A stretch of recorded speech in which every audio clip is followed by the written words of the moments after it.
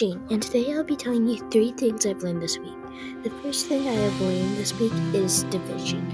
I love division so much. It makes my life so much easier. Another thing I've learned this week is I love hanging out with my family. It makes me feel so happy and so loved. I just love it. The second thing I've learned this week is that I love to make food. I make school lunches, sometimes my own food, or even chopping up fruit.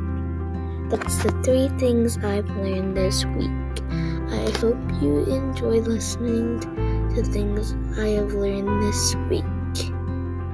I will see you soon.